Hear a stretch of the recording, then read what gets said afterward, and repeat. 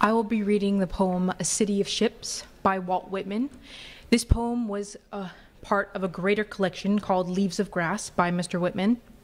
And it was banned in what I believe was 1895 because many of the pieces within the collection were considered too obscene or shocking, and it also had homoerotic overtones. And as we all know, America was not so forgiving of homosexuality in our later days. But I'm proud to say that these days we are very accepting of our homosexual citizens.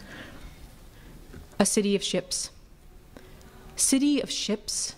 Oh, the black ships, oh, the fierce ships, oh, the beautiful, sharp-bowed steamships and sail ships, city of the world, for all races are here. All the nations of the world make contributions here. City of the sea, city of hurried and glittering tides, city whose gleeful tides continually rush and recede, whirling in and out with eddies and foam. City of wharves and stores, city of tall facades of marble and iron. Proud and passionate city, meddlesome, mad, extravagant city.